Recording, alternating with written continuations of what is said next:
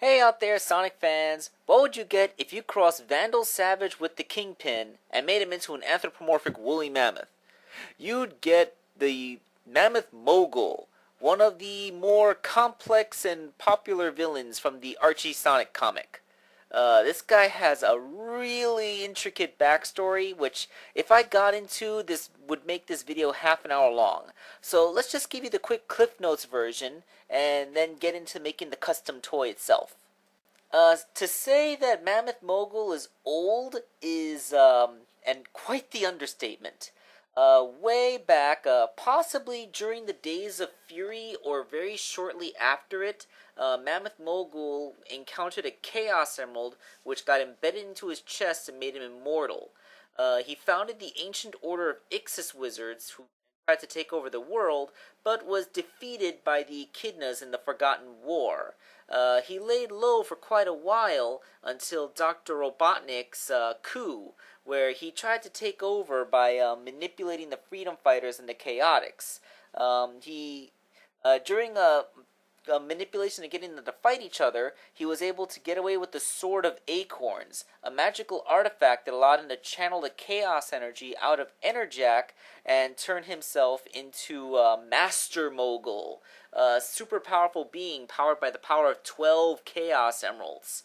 After fighting with Supersonic, Turbo Tails, and Hyper Knuckles, he tried to absorb the power of the floating island's 2 Chaos Emeralds, which caused a major reaction that turned him into the Master Emerald, which he was trapped inside of. He was released from the Master Emerald during the Sonic Adventure arc when it was shattered, and he managed to steal his power back with a confrontation with Knuckles back when he was Chaos Knuckles.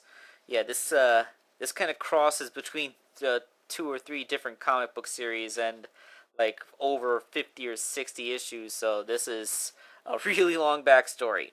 But again, this is only the Cliff Notes. So yeah, after he took his power back, he disappeared for a while, only to be revealed that he was actually destroying the multiverse.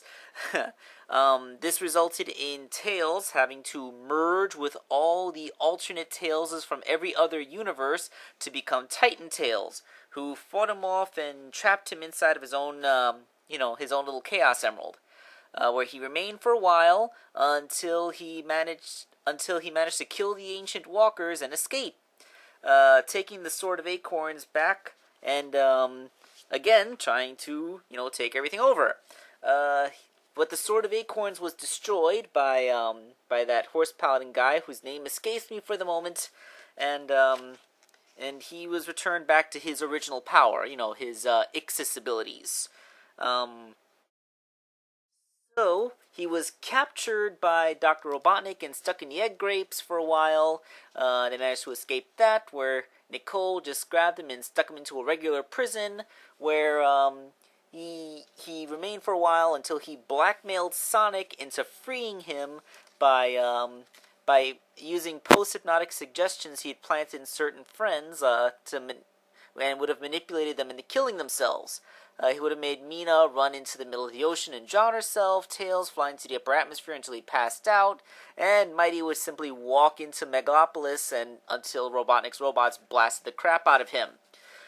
Sonic relented and helped him escape the prison and returned him to a Chaos Emerald, and Mammoth Mogul made a promise from that point to not trouble Sonic directly anymore, but to simply outlive him. Because he knows that he is immortal, Sonic's not. He's simply going to wait until Sonic dies and then go back to his plans to take over the world. Extremely petty and very patient, isn't he? Well, how did that work out for him? We can never really be sure of all the exact details, but we do see that apparently his plans to take over the world never really bore fruition, as we see him 100 years in the future acting as a sort of mentor to Silver. He would give him advice and try to help him fix whatever problems in the past caused the post-apocalyptic future. He's visibly older here, suggesting that somewhere along the way he loses his chaos powers again, although mammoths are pretty long-lived animals. If they're anything like elephants, they Elephants, live to be over 70 years old in the wild, so for an animal, that's actually a pretty long time. That's about the same length as a human lifespan, and they don't have the benefits of our technology. So, yeah, he's obviously long lived, but he's no longer immortal. I wish that we didn't have to have a reboot because we get to find out what exactly happened to him. With all of that said, let's get to the actual commission here. This one is for Tekka-Spike. You may remember him as the guy who got the Sonic and Sally wedding cake topper, and he actually got a whole Freedom Fighter team from me earlier. He's actually a very loyal customer, and one that I would call my friend. He's even been over to my place a couple of times to personally pick his figures up, which has only happened with one other person. Alright, so let's start the theme song and get on track.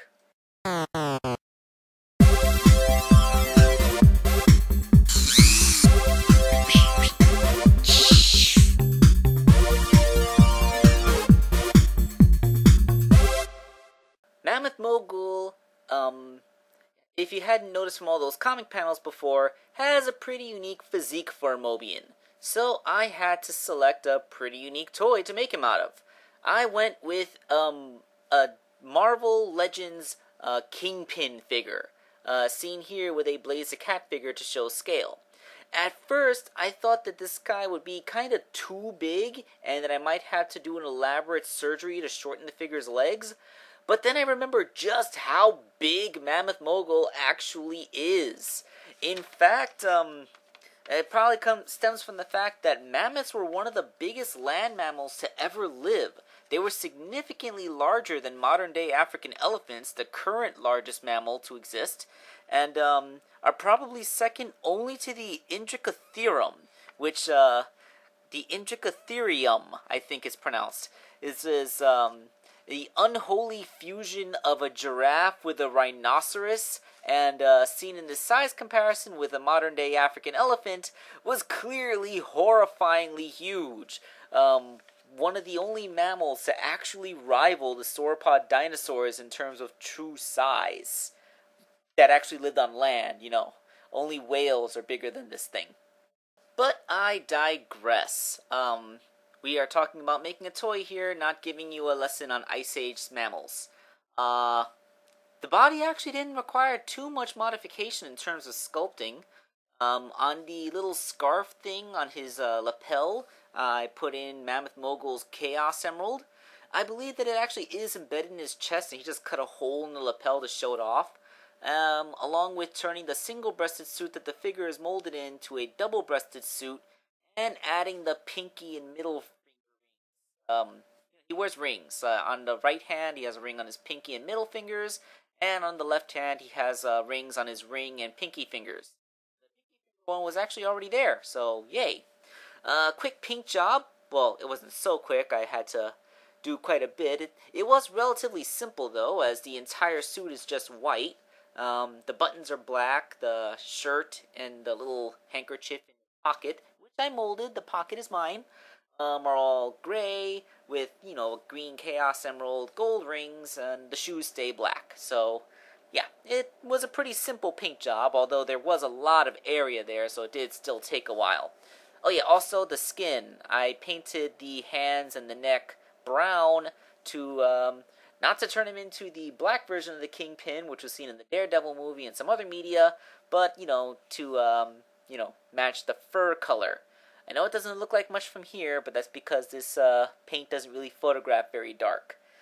So let's talk about where the real modifications came in. The head.